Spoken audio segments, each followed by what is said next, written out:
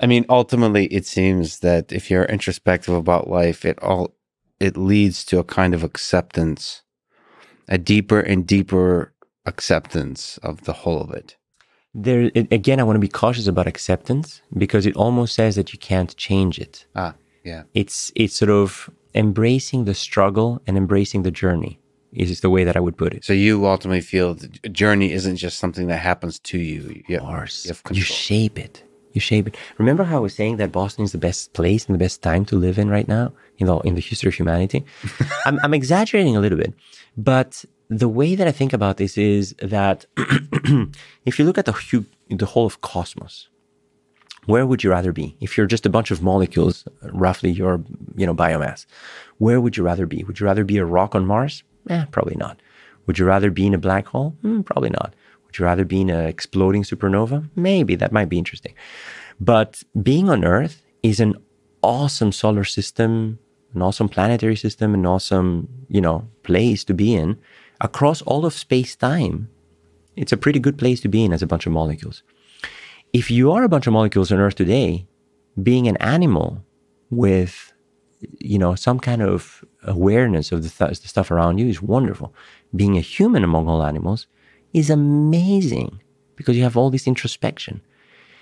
And being a human who's young, fit, athletic, smart, etc. I mean, you have so much to be happy for. Yeah.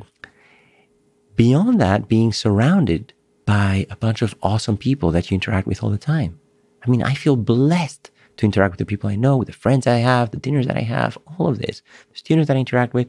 I'm so blessed. And the last little blip in this awesomeness of local maximum, the last little blip comes from being kind, being grateful and being kind.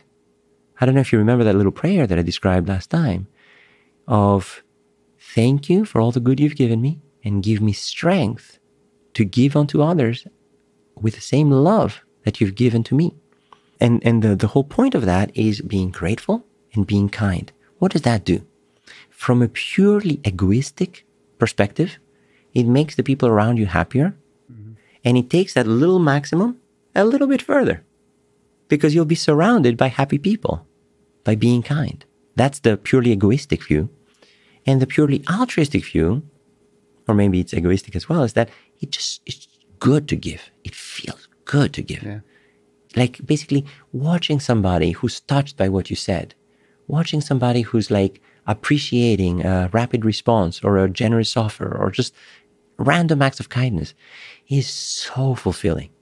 So evolutionarily, we were selected for that. There's just such a good feeling that comes from that. It's fascinating to think you said Boston is the best place and talking about kindness, that the very thought that Boston is the best place in the universe is almost, it's a kind of a gravitational field. Your thought and your very life in itself is a kind of field that makes that real. Yeah. So it's a self-fulfilling prophecy. Yeah, and by claiming it's the best and thinking it's the best, it becomes the best. And you make others. It's a force. It's not a force that just applies to your own cognition. Exactly. It applies to the others around you. And then suddenly you live in an even better place. Yeah, and because it creates the reality, the actual reality, that the social reality. Exactly. Then it molds the environment. Exactly. What's one of the coolest things about you, I think, is you represent the best of MIT, like the spirit of MIT.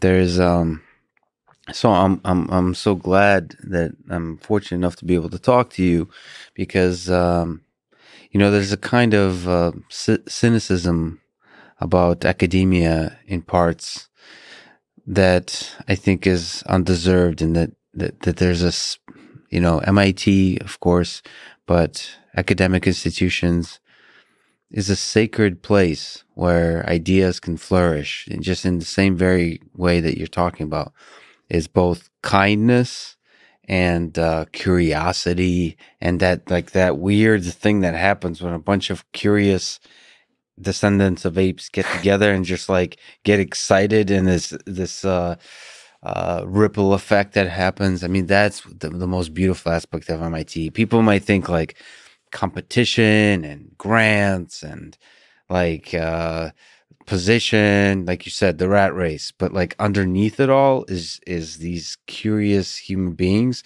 inspiring younger human beings, and there's this ripple effect that happens. And I'm so glad that I'm glad that I get a chance to record this because it inspires so many other students and so many other people to do the same, to embrace the inner curious creature. That it's not about the race. So let's talk about the negative.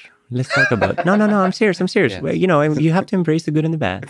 So let's talk about the negative. As the Greek comes out. Let's address it. So why do people want positions of power? Why do people want, more money, more power, more this, more that? Remember the part where I was saying, if you know who you are, what other people think about you makes no difference to you. It only teaches you about them. Many people feel define themselves. They feel instantiated through the eyes of others. So being in a position of power makes them feel better about themselves.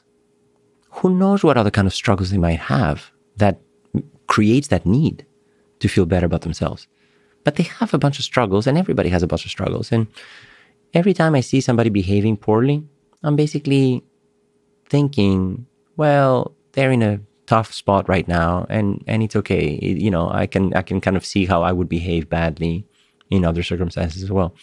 So I think if you take away that sort of having to prove yourself in the eyes of others, life becomes so much easier. So when I first became a professor at MIT, I started wearing adult clothes. I had my, before you became a serious person, quote unquote. I basically had, I would always go around in my rollerblades and my shorts and a t-shirt. And eventually I was a professor, I bought all these khaki pants and, these nice, shirts with what do they call it? The patterns. And I was dressing with my nice belt every day, showing up. And then a few months later, I was like, I can't stand it. And I just went back to my rollerblades and my t-shirts and my shorts. And it was this struggle of sort of not feeling that I fit in. I was so intimidated by all of my colleagues, just watching their incredible achievements, the person next to me and the person, the floor below me. I was like, oh my God, they clearly made a mistake. What the heck am I doing here? How will I ever live up to these people's standards? And eventually you grow up to realize that I grew up to realize that the way that other people perceived my work was very similar to the way that I perceived other people's work, as flawless. I knew all of the flaws in my work. I knew the limitations. I knew what I hadn't managed to achieve. And what I saw was maybe a third of the way of what I was trying to achieve. And I saw everything as flawed. What they saw was what I had achieved. They didn't see what I hadn't achieved. They only saw the 1/3 down, which was pretty good in their eyes. So they all respected me.